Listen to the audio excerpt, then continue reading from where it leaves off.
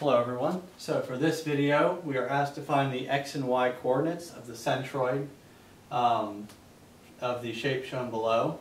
So for this shape we've got a triangle. It's 9 inches long here, it's 3 inches tall, and the top vertex is going to be 3 inches along in the x direction.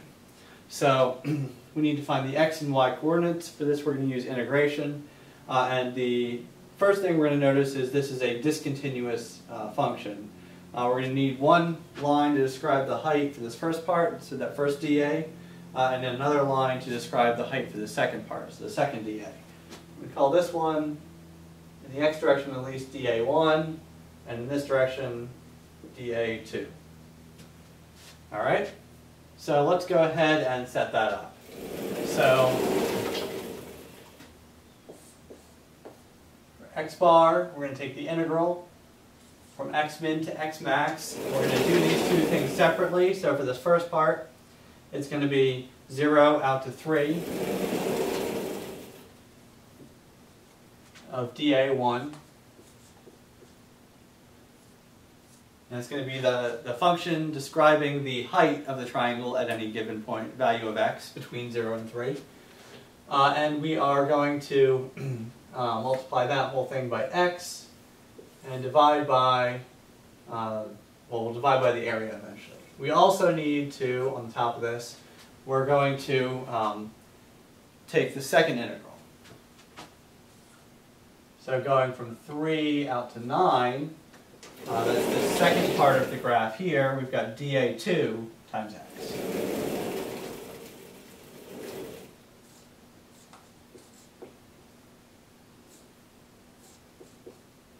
And so this whole thing gets divided by the area. Alright, so let's rewrite this a little bit. X bar is going to be equal to the integral from 0 to 3.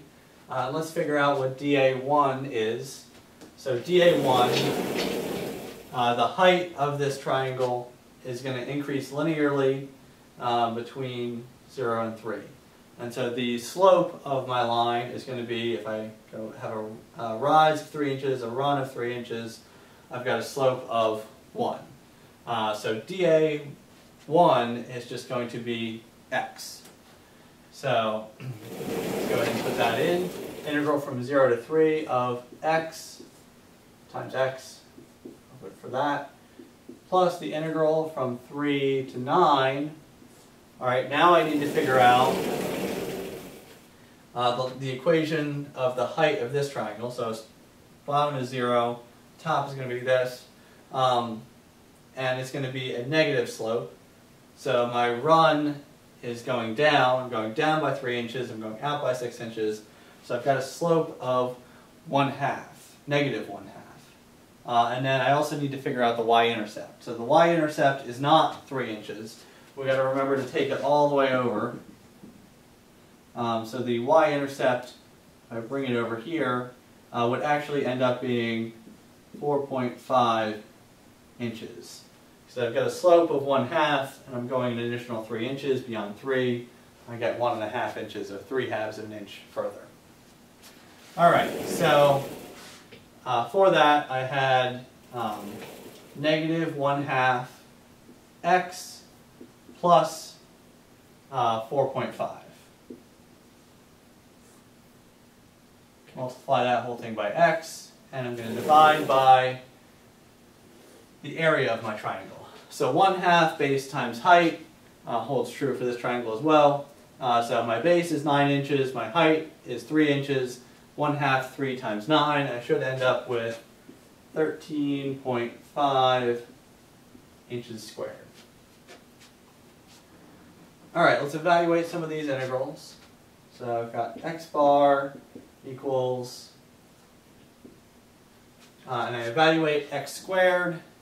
If I evaluate x squared, it's going to be equal to 1/3 x cubed plus, evaluate this integral, so it's negative 1/2 x squared plus 4.5x.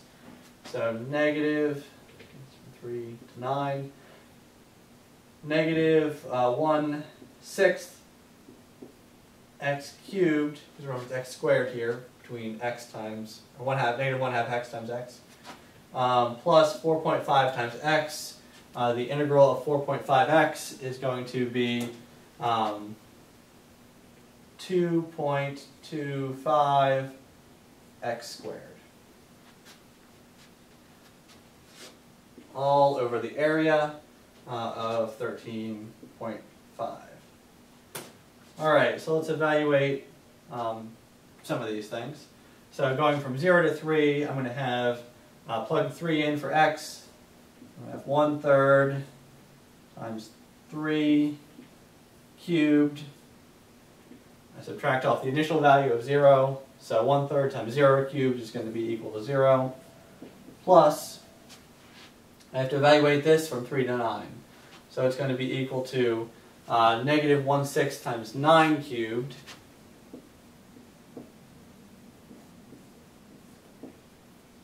plus 2.25 times 9 squared.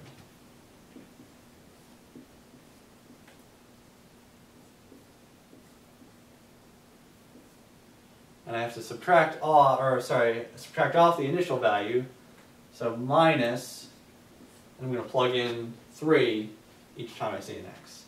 So minus negative 1/6 times 3 cubed plus 2.25 times 3 squared. Alright, so all of this again is divided by that 13.5. I get an x bar value. If I evaluate this whole thing out, I should end up with an x bar value of 4 inches.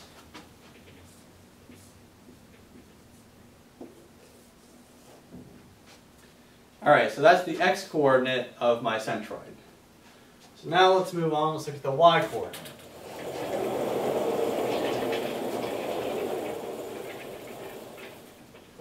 Alright, so y bar, is going to be equal to the integral from y min to, let's move this down a little bit.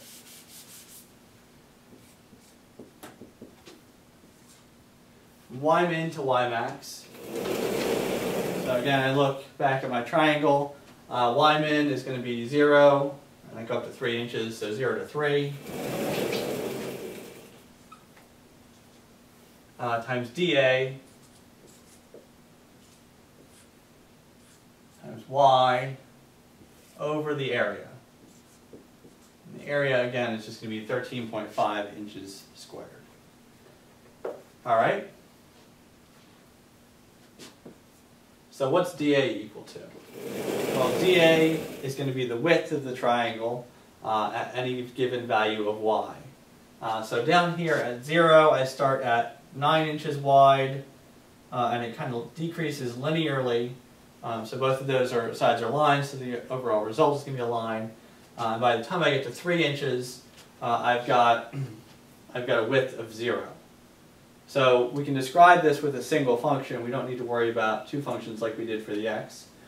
So dA, if I start at 9, and then by the time I get to y equals 3, I've got 0 width. I'm going to have a slope of, I need to decrease the width by 1 inch for every 1 inch or decrease the width by 3 inches for every 1 inch I go up. So dA is going to have a slope of negative 3 times y. And then remember also, I start, when y is 0, I start at 9. So I do plus 9. Multiply that whole thing by y, divide by the area of 13.5 inches squared. Alright? So we can evaluate this out. So y bar equals the integral from 0 to 3 of negative 3y squared plus 9y over 13.5 is equal to the evaluation from 0 to 3 of negative 3y squared turns into negative y cubed, and then plus 9y. I'm going to, if I integrate that, I got 9/2 y squared over 13.5. All right, y bar.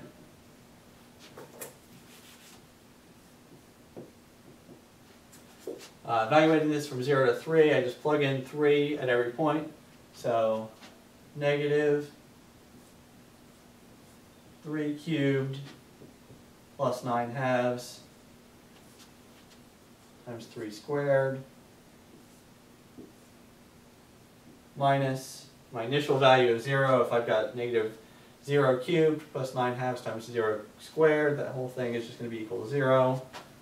Divide by 13.5, and I end up with a y bar value that should be equal to 1 inch.